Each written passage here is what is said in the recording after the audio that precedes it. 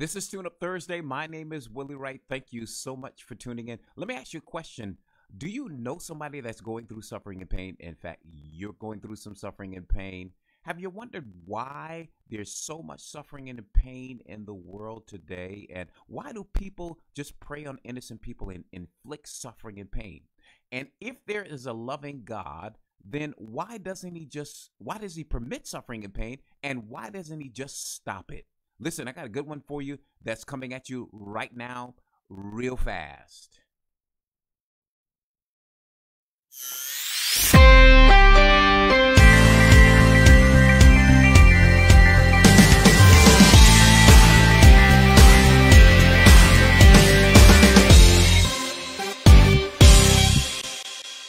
Welcome to our Thursday devotion to jumpstart your day, to bring joy to your morning. Got a good one for you to jumpstart your day, to bring joy to your morning. We're talking about suffering and pain and why there is this existence of suffering and pain. In fact, if there's a loving God like people talk about, then why does he permit suffering and pain? Listen, we're coming from a Bible scripture that's found in Romans chapter 8. That's Romans chapter 8, and we're looking at verse 22 and 23. I'm going to read it in your hearing. If you got your Bibles, you can look at it too. Romans chapter 8, verse 22 and 23. This is what it says.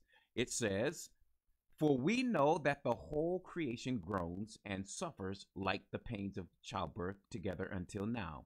And not only this, but also we ourselves, having the first fruits of the Spirit, even we ourselves groan within ourselves, waiting eagerly for our adoption as sons, the redemption of our body." Well, in verse 22, it definitely talks about the whole creation, that's including you and I, is going through suffering and pain. I believe the Bible gives the best explanation and answer to why we have so much suffering and pain in our world. Now, I'm going to come through the back door and I'm going to begin to explain to you why, according to the Bible, why there is so much suffering and pain. First of all, I want to say that there is obviously a need for laws. I'm coming through the back door. Now I'll explain why I'm starting out with law. The existence and need of laws are obvious, and we have all kinds of laws today. We have civil law, and for example, we have traffic laws, stop signs and stoplights. We have also what is called the laws of nature, and the laws of nature, of course, speak to us about what is right, on how we should govern our behavior. We have also what is called natural laws, and natural laws teach us how, or speak to us how we should conduct ourselves. And then what you also have the moral law, like the Ten Commandments that is found in the Bibles. So all of these laws are designed to govern our behavior. And most laws are good for humanity so that we might live life successfully. Now, most laws are for that particular reason, unless, of course, there's somebody who designs a law and it's designed to hurt people. But most of the time, laws are created and made for the betterment for humanity, and so that it might govern our behavior. Now, the main reason why there is so much suffering and pain in the world today is because men and women violate one or two or three or even all of these laws that were just mentioned. That's why suffering and pain, that's most of the cause of suffering and pain today. Diseases and so forth and sicknesses today is a violation of the laws of nature or the moral laws that we find in the Bible. For example, if you don't eat proper food with nutrition and so forth, or you don't get enough sleep, of course, you're going to get sick. You're going to experience suffering and pain as a result of that. If you violate civil laws or even the moral law and begin to murder and kill and so forth and abuse, you are going to, it's a result of suffering and pain, or you're going to experience suffering and pain. So now, I believe that the Bible gives, again, the best answer, explanation of why you and I are going through suffering and pain. And in order to understand it, we must understand suffering and pain through the context of the great controversy that the Bible talks about in it. In in fact, the Bible describes a war in heaven that has resulted in a battle here on earth. And I'm going to read it in Revelation chapter 12, verse 7 and 8. This is what it says. And war broke out in heaven. Michael and his angels fought with the dragon, and the dragon and its angels fought, but they prevailed not, nor was a place found for them in heaven any longer. So in Revelation chapter 12, verse 7 through 9, it gives us two contenders there. It talks about Michael and it talks about a dragon, that both of them were in a battle here, and it began in heaven. Now, a close study of the person of Michael, in fact, the word Michael means one who is like God. A close study of this person called Michael will reveal that Michael is simply another name for the Son of God, or Christ. If you read Daniel chapter 10 and compare it with chapter 12, you compare it with also First Thessalonians, that is chapter 4, verse 16, and then John chapter 5, verse 28, you will find that this person by the name of Michael, who is a great conqueror and a mighty warrior for the people of God, is none other than the Son of God. Now, the other person is called the dragon, and it's very clear who he is. The dragon is compared or said to be another name for Satan. If you look at Revelation chapter 12, verse 9, here's what it says. So the dragon was cast out, that old serpent called the devil and Satan. So here the Bible lets us know that there are two great contenders in this war that helps us to understand why there is suffering and pain. First, there's Michael, who is the Son of God, and Satan. And war broke out between the two of them, and which resulted in suffering and pain in our world today. I'm going to explain it even more. So let's look at this person called Satan, or the dragon, right? The Bible lets us know that Satan is an angel in rebellion. If you turn in your Bibles to Ezekiel chapter 28, and starting with verse 14, I'm going to read verse 14 and 15, you will see it right there. It says, you were the anointed cherub who covers, talking about Lucifer or Satan. I established you. You were on the holy mount of God. You walked back and forth in the midst of the fiery stones. You were perfect in your ways from the day you were created till iniquity was found in you. Talking about Satan. So something happened to Satan, or Lucifer, who became Satan. He became a rebellious angel in heaven, and war broke out. A conflict broke out between him and the Creator. The Bible explains to us the fact that Satan sought to establish his own government, his own laws over and above, and in fact, to usurp God and his government. I'm going to read that in Isaiah. If you don't have your Bibles with you now, check these verses out. It'll give you some great insight to why there's so much suffering and pain in our world today. In Isaiah chapter 14, verse 12 through 14, this is what it says. How are you fallen from heaven, O Lucifer, son of the morning? How are you cut down to the ground? For you have said in your heart, I will ascend into heaven. I will exalt my throne above the stars of God. I will sit also in the mount of the congregation on the furthest side of the north. I will ascend above the heights of the clouds. I will be like the Most High. Wow.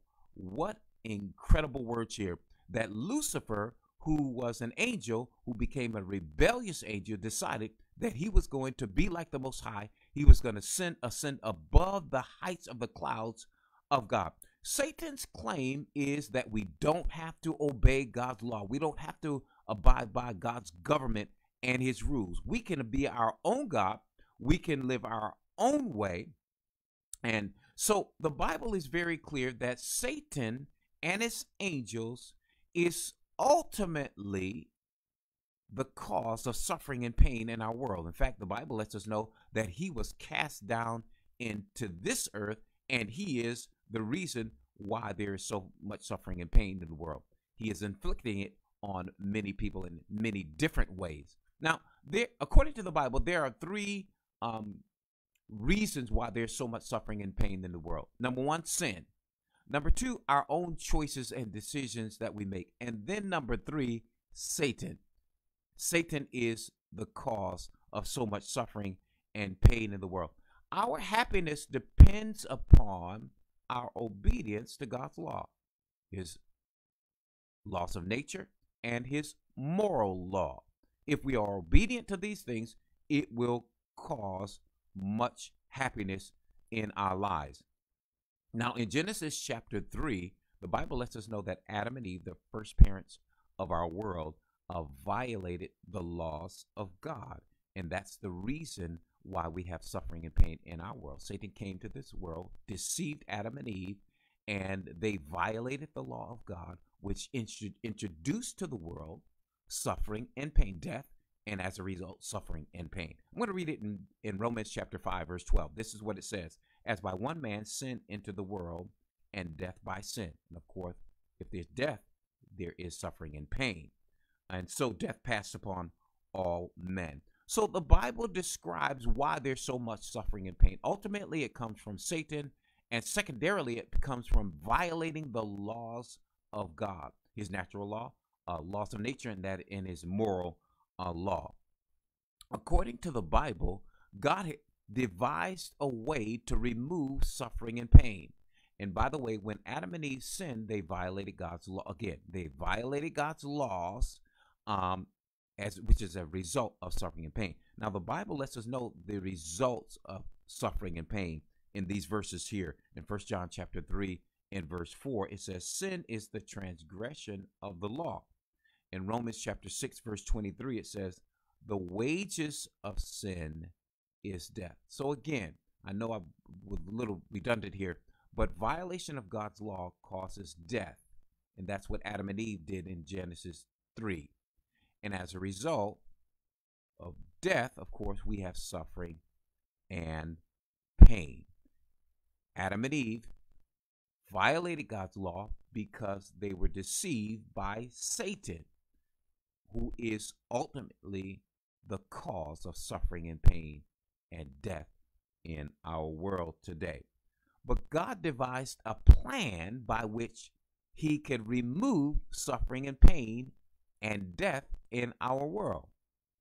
In fact, you'll find, according to the Bible, God sent his son, Jesus Christ, to become the very thing that is causing suffering and pain in our lives, that he might remove suffering and pain.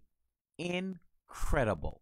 And so I'm going to read a passage of scripture found in Romans chapter 5 and verse 6. It says this, for when we were still without sin, in due time, Christ died for the ungodly. And so Christ came and became sin that he might remove suffering and pain from our lives. It's kind of like the idea of immunization. When a person is immunized, they inject them with a small trace of whatever disease they're trying to combat, so that the body might develop antibodies so that we would be immune to whatever disease.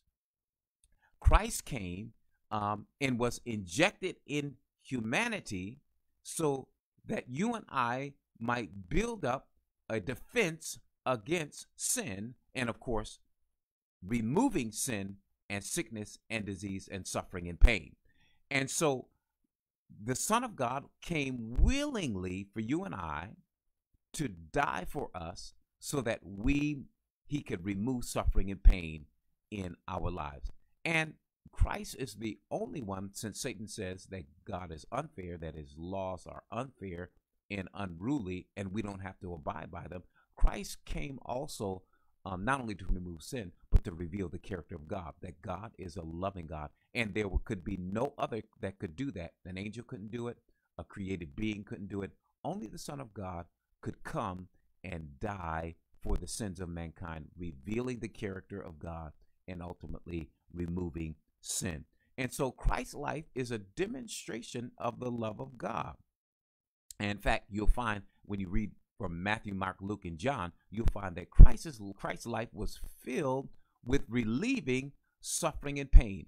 And God is still in the process of relieving and removing suffering and pain in this world. And I believe, based upon the Bible, that soon and very soon, that this world will be relieved of suffering and pain and ultimately death as a result of what Christ has done on Calvary's cross. So God permits sin and suffering and pain to reveal, really, here's another point that I want to make, the character of Satan and the character of God. And so, again, God permits suffering and pain in your life and in my life to reveal the true character of God and the true character of Satan, who is the ultimate inflictor of suffering and pain. That's it, everybody. That's our devotional thought for today, to jumpstart your day, to bring joy to your morning. Listen, we're going to transition now. We're going to go right into our time of prayer. I say it all the time. I believe in the power of prayer. I've seen God do some incredible things. He doesn't stop doing it. And so we're going to give you an opportunity to send your prayer requests on the comment line, and we're going to pray just for you. So if you have any prayer requests, go ahead and send them on the comment line. I don't know what's going on right now, but my my comment line is frozen just a little bit. So if you have any prayer requests, go ahead and send them. I'll take them and I'll pray for you. All right, Barbara, I see. Thank you for tuning in. And Amanda, I thank you so much for tuning in. And Carmen, I thank you so much for tuning in. All right, I'm seeing some prayer requests coming in right now. All right, we're going to pray for Barbara. She's asking for prayer for Tammy, Vicky, and, of course, the Capital City Church and Grady. So I'm going to pray for those things right now. Heavenly Father, you are a mighty God. You're a God that is above all things, and you can do all things. And so I'm asking that you would remember Tammy, Vicky in a very special way. You know her condition, and I just place her matter in your hand. Remember Barbara in a very special way.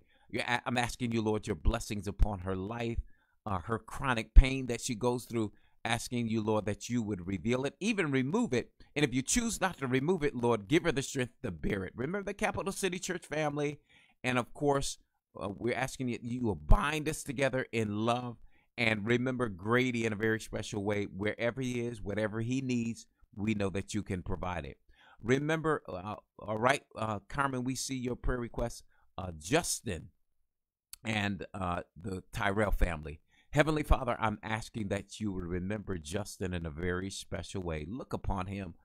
And Lord, and we're asking that you would continue to touch his body and to bring recovery and healing to it.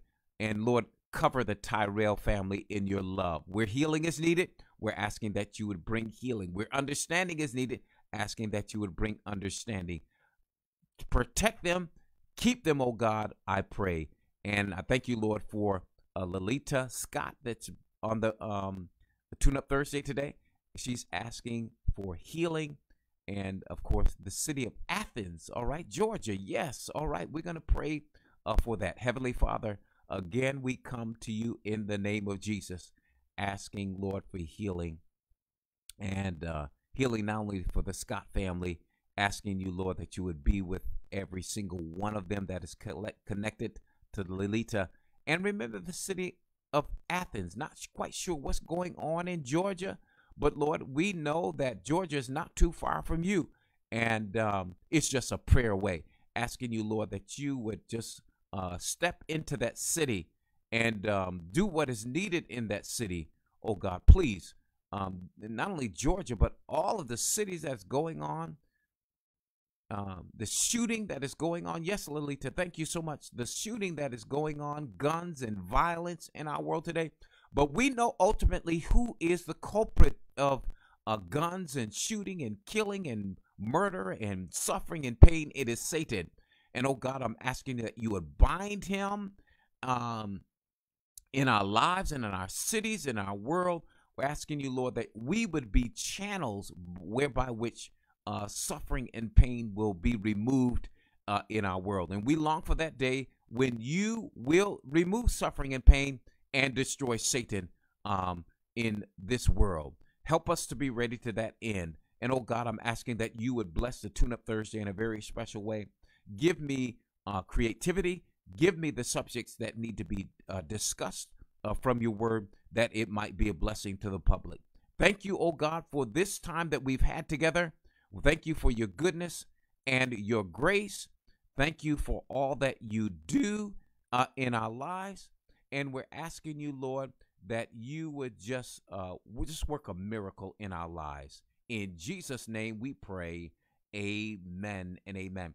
Don't forget to subscribe to my YouTube channel. I changed the channel. It's the Thetuneup. The Thetuneup. In fact, you can check me out on Instagram. It's the Thetuneup T. Don't forget that T at the end. The Thetuneup T for Thursday. All right, or for throttle. I like that. The Thetuneup T. Don't forget to subscribe. I need you to subscribe to my YouTube channel. It's the Thetuneup, and hit the like button, everybody. And also, we want you to share this video on your timeline. There's so many people going through suffering and pain that needs to be jump started. They need to be encouraged in the things of God, and so you can be a part of that by sharing this video on your timeline. And again, don't forget to subscribe and hit the like button. God bless you, and we'll see you at the same place, same time, to jumpstart your day, to bring joy to your morning.